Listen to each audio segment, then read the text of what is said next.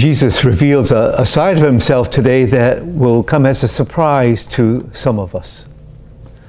He is frustrated. He is angry. He's angry with people and towns who heard his message, were privileged to have miracles done in them, and they didn't change for the better.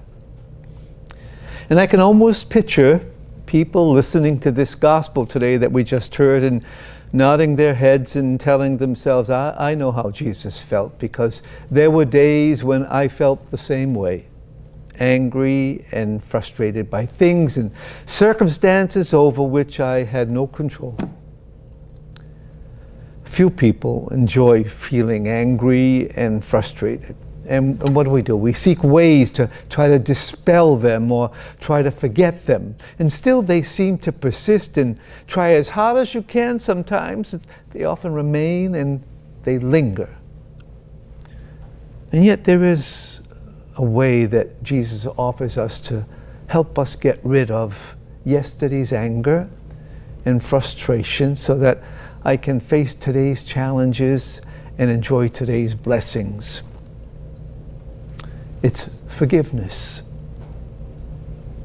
Forgiveness will prevent anger and frustration from destroying our hearts. Forgiveness opens our minds and hearts to see other possibilities. Forgiveness will help lift the burden of anger and frustration when we fall victim to either or both of them. Family life and everyday living for some families seem to have built-in frustrations that at times cause feelings of anger. But don't let the sun go down on days when this happens.